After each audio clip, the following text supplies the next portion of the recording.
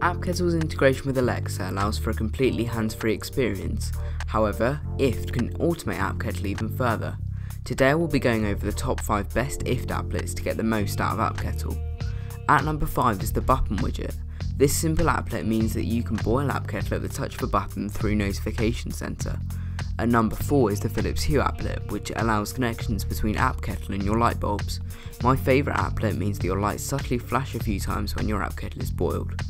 At number 3 is location services. Using an IFT applet, your Appkettle can know where you are and start boiling your kettle so that it's ready for when you arrive.